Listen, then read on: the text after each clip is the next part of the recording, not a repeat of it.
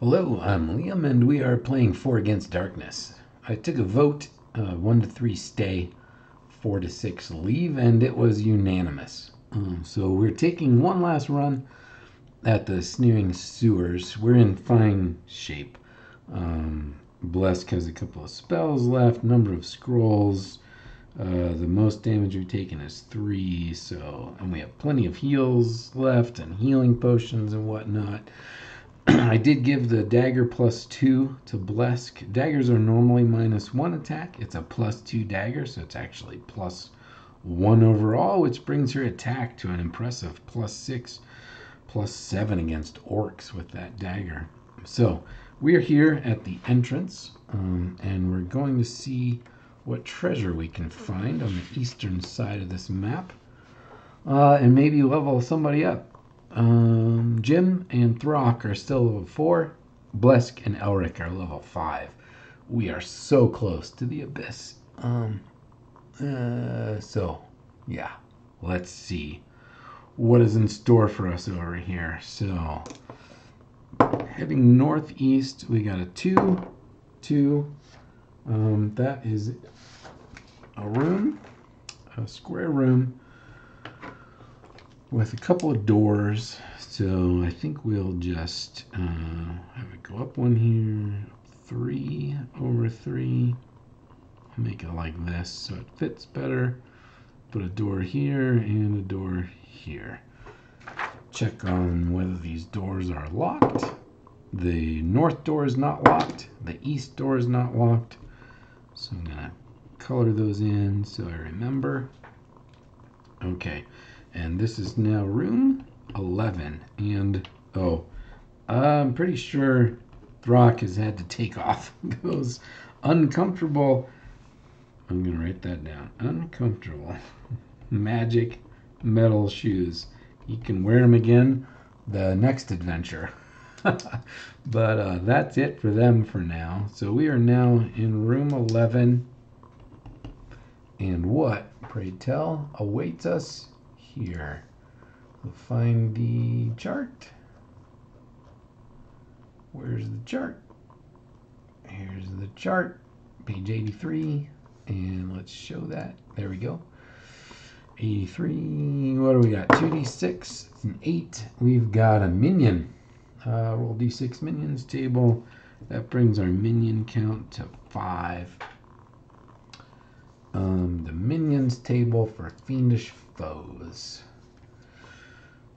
I was hoping for some unicorn hairs. None so far. We've got instead possessed dwarves. D6 +3, so that's 7 possessed dwarves. 7 possessed dwarves. What do we got? Level 5 undead. Level 5. Normal treasure. These scythe-wielding, demon-possessed dwarves are hard to kill. If killed, roll a d6. On a 3 or more, the dwarf will attack again on its next turn. After this, it stays dead. They will not... the reactions. Bribe, fight to death. We want to fight them, I think. I don't want to bribe them. Fight to... yeah, there's no use rolling on that reaction table. Reaction tables are optional in 4 Against Darkness. So, how many do we have? 7. 1, 2, 3, 4, 5, 6, 7. Okay. We go first. Throck with his 2-handed masterwork hammer. We have not raged yet, right? 2. I'm not going to use it yet. 2 + 5 is 7. That does hit 1. He takes 1 out. You had to take off those awesome shoes so it doesn't get his kick attack. Elric, 4 plus an attack of 2 is... oh, plus they're undead, so he gets +5. So 4 is 9. So he hits and kills 1. Blesk, with her 2-handed, or her dagger +2, explodes. 6. 9 + 6 is 15. She just took out 3 possessed dwarves with her Dagger +2. She's got these crazy. She's done this before. She's got some kind of crazy whirling multi-attack she pulls off every once in a while. Jim with his enchanted sword rolls 2. He gets a 4 plus his attack of 5 is 9, so that takes out another one. I believe we do a morale roll for possessed dwarves. It's a 5. So our single lone possessed dwarf stays in the fight. Which makes sense for a possessed dwarf. He attacks Jim. Jim rolls a 4 plus his defense of 2 is 6. So he defends. And now Throck misses. Elric misses. Blesk explodes again. And again, 12. 15. I don't have to roll all this, but I just want to see what she gets. 21. She kills this thing 4 times over. She just hacks the possessed. She's got something against possessed dwarves, I guess. So that's it for the possessed dwarves. We get, what do we get? Normal treasure. So where's our normal treasure table? D6, 1, 2d6 times 2 gold pieces. We get a 9, 18 gold. Okay. 18 gold pieces. Okay, that's that. Let's head north, shall we? So, we open the door to the north, and behind it we see 1, 3. We've got this crazy switchback kind of thing going on. That's gonna wind its way. So we go up 4. 1, 2, 3, 4. Over 3. 1, 2, 3. And then down 3 at the most. 1, 2. We're gonna make this fit. So I'm just gonna do this. And it's gonna come up like that. Ends in a door, and it's got another door which I'm gonna actually put like down here so it'll connect with whatever's going on down here. Let's see what the north door is not locked. The south door is not locked. I'm gonna color those in. We will call this corridor 12, and in corridor 12, we have, what, 6, 11, a boss. Yeah, boss. Okay, fiendish foes. I run into more bosses in corridors than you might think. Okay, what do we have? Well, this is good. We'll get an XP roll if we defeat this thing. What is it? Another young red dragon. Oh boy, okay. Young. We've done okay. We've defeated 2 of these so far in our journeys. Young red dragon, level 9, 8 life. 1, 2, 3, 4, 5, 6, 7, 8. It will have a breath attack on its first attack, but we get to take it on first. Let's see. We're in a corridor. Ranged attacks, so Jim is not going to have a good time here because he's got -1 on his ranged attacks. Does that count for spells? I don't think so. I haven't been doing it for spells. I hope not. I'm going to say no. Let's see. Let's go. Throck, here we go. 5, that explodes. That's his 2-handed masterwork hammer. 5 plus 3 is 8. Plus his attack is 13. He does 1 point of damage to the young red dragon. Elric with his one-handed silver hammer fails to hit it. Should we look up other spells? That is in... I'm going to just rule it. It doesn't affect spells. Blesk is going to use her lightning bolt. It's a normal attack on this young red dragon. So... Oh, shit, that's a fail. Even with her level is 5, that'd be a 6. That's not a hit. So she spends her last lightning bolt and misses. Okay. Now, Jim. With a -1 on this roll, it's a 2, plus his attack is 5, 7, not enough. And now the young red dragon breathes fire on us. Everybody makes a save versus level 7 dragon breath, adding half their level. So Throck, 2, not enough. He takes D3 damage. 3 points of damage. Uh-oh. Are we getting overconfident here? 3 points of damage. Elric saves 2 plus 2 is 4, not enough, so he takes D3 damage. Oh boy, did I do this right on the last dragon? Because this is painful. 1, 2, 3. Okay, Blesk 4 plus half her level is 6. That's not enough, so she takes 1 point of damage. That's better. Jim, 2 plus half his level is 2 is 4. That's not enough. So how much damage? 1 point of damage. Okay. So Throck and Elric took the brunt of that, which makes sense because they're in the front. And now, I think we'll have Elric use a heal spell on himself. But let's go in order. Throck. Here we go, Throck. Masterwork Hammer, 3 plus 5 is 8. Not enough. He doesn't hit it. He doesn't do any damage to it anyway. This is not good. Elric's going to use a heal spell on himself. He's doing the worst here. So he does D6 plus his level. His level is 5. So he's going to do at least 6. I don't even need to roll it. Elric is completely healed.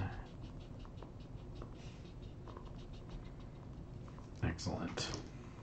And we'll mark off. He's got 1 healing spell left. Everybody's got a healing potion left. I don't remember what those actually do. So that was Elric. Blesk. We're out of lightning bolts. She's got she's got protect scrolls. And we're in a corridor. I might burn those protect scrolls to add a point of defense.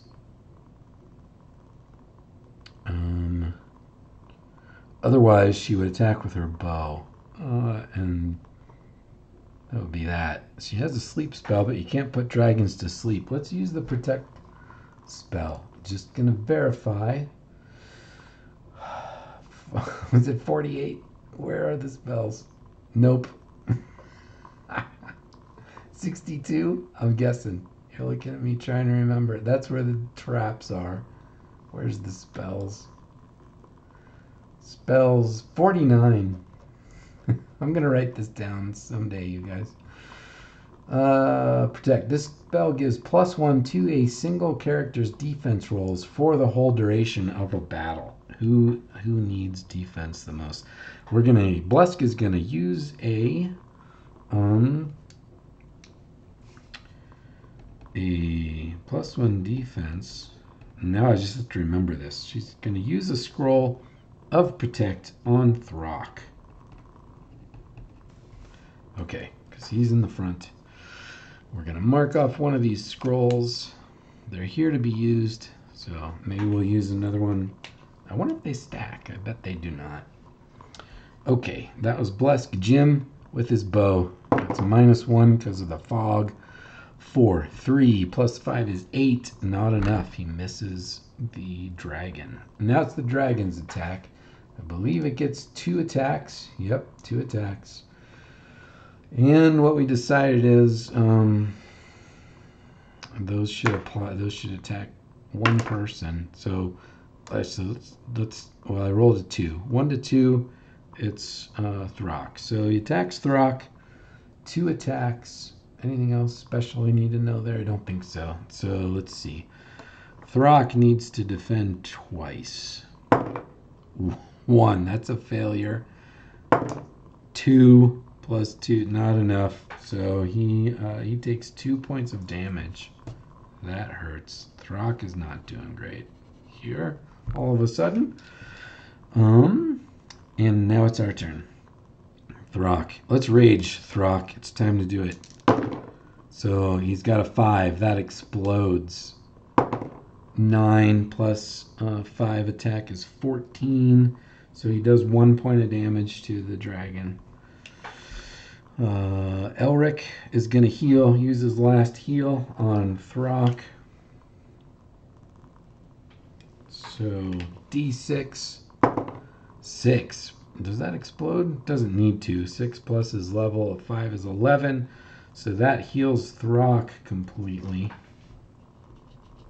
So that's good. Our front line is totally healed. Okay. Now Blesk. Should she use a protect? Elric already has +4, but we're gonna do it. She's gonna cast another. She's gonna use the second protect scroll on Elric.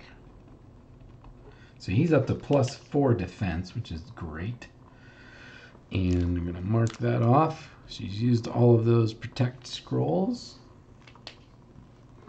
And now we're on to Jim. Jim with his bow from the back. 5. -1 is 4. +5 is 9. He hits it. He hits the dragon with his bow, with his arrow from his bow. Okay. We're making it. This is rough, but we're doing okay. Can't go on like this for much longer though. So, who does the dragon attack? Attacks Elric. Elric rolls a 5 plus 4 defense is 9. He defends against the first attack, but he fails the second one. So he takes 1 point of damage. Okay. That was the dragon. Throck. Here we go, Throck. We need a heavy hit. 2. 7. That's a miss. Elric. 5 plus an attack of 2 is 7. Not enough. Okay, Blesk. She's out of special stuff to do, so we're down to just her bow. She could throw the humming bean and turn this into a room. I don't know what good that would do, but 4 plus her attack of 6 is 10. No, that's her dagger. Her bow. Shoot. Let's see. Attack is plus her level is 5, so that's a 4. It's a 9, but -1 because of the fog, so she misses. Jim with his bow also misses. The dragon attacks Throck. Throck defends, fails 1 defense. Oh, and makes the second defense. So Throck takes 1 point of damage. Okay, Throck. Here we go. 4 plus attack of 5 is 9. That's a hit. So Throck does another point. If we can do 1 more point of damage to this dragon, it'll drop a level and do a morale check, I believe. So Elric, it's got to explode if he wants to hit. 4 plus 2 is 6. That's not gonna do it. Blesk with her bow, that fails. And Jim, 5 -1 is 4 plus 5 is 9. Yeah, he hits. Okay, the dragon drops to level 8. And I've been doing morale rolls for this, and does it have a plus to morale? As its first attempt to breathe fire, alter. I'm gonna just look at the rules real quick and make sure that here's morale procedure. When minions or a boss loses more than half its health. Yep, so it flees, right? Because I just rolled a 3. Young red dragon. We haven't killed one outright yet. We've caused all 3 to flee. So we get an XP roll and we get a bunch of treasure. Young dragons have 4 treasure rolls at +1. Okay. Who should we level up? Throck or Jim? Jim has 10 health. Let's level up. Let's try to level up Jim. He's got to roll a 5 or better. I'm changing my mind. We're gonna try to level up Throck, because if he fails, I want a chance to level him up. I'm torn. Who do we level up? I'm just gonna roll. 1 to 2, it's Throck. 3 to 4, it's Jim. We're trying to level up Jim. He needs a 5 or better, and he gets it. Look at that, Throck. See all the every one of these other guys. Well, I guess Elric took 2 tries, but there's Jim. Jim just leveled up. Jim the warrior. Good job, Jim. Okay, what does that do for us? For Jim, Jim goes to level 5. That means the Abyss is definitely within our reach. At worst, we'll pay 250 gold, or was it 500? I don't remember. We'll get Throck to 5, and we'll head to the Abyss next time. But that gives us attack plus level. Why do I have plus 5? Oh, his sword is plus 1 attack. Plus his level is 6, so he now has plus 6 on his attack with advantage because of that magic sword, and his life goes up to 11. I believe that's it for Jim. We will add a bubble here, and okay, that's Jim leveled up. Let's do some treasure. Roll 4 of these. We've got 2. It's plus 1, so we got 2 2s, a 3, and a 6. Nice. Fiendish foes. Treasure table. So the 2s are 2d6 times 5. 2. Come on. 6. 8 times 5 is 40 gold pieces. Level 4 is treasure 4 is a gem worth 2d6 times 10. That's 10. That's a 100 gold piece gem. That's better. 100 gold piece gem, and 1 magic item from the Fiendish foes magic treasure table. What do we have? 5. Enchanted paint. Okay. Whatever is painted becomes real. Wow. If you draw a door on a wall, an actual door will appear. You can then roll for a room as normal or connect 2 existing rooms. You can also draw normal weapons, armor, or equipment, and they will become real. The item drawn must be non-magical and no more than 15 gold pieces in value. Liquids cannot be drawn. Each time the paint is used, roll a d6. On a 1, it runs out. Okay, I have no idea what to do with that right now, so we're just gonna mark it down. Enchanted paint from Fiendish Foes, page 9. These defense bonuses for Throck and Elric have worn off. And now, how are we doing? 23 minutes. That's 12 rooms. There's an unexplored area up here, and there's probably just a connection down here. 12. Let's do... we're out of heals. Let's see what's here. And then we'll leave this northeast area unexplored, I think. So, I hate to do that, but it is what it is. So let's see. We're going to roll to the south. We have 4, 4. It's a weird shaped kind of room with doors right where we need them, actually. So this comes down by 2, like this. And then it's like a hallway. We're just gonna connect it like this. Boop. It's got a weird little alcove over here. Maybe. I don't know. We'll call it like that. Close enough. That's room 13. And what do we have in lucky room 13? Go to our flow chart, which is somewhere. Here it is. 6. Room vermin. Oh, this is our last chance for unicorn hairs. If we get a 1 or a 2. Oh, where'd it go? Okay, that didn't count because it fell out. Let's try again. No, 6. Okay, vermin, Fiendish foes, vermin table, 6 goatmen. Let's see. We're up to, our minion count is up to 6. We have encountered 2 plus 1, 2d3. It's 2, 3, 4 goatmen. 4 goatmen. Normal treasure, morale plus 2, level 6. 1, 2, 3, 4. Okay.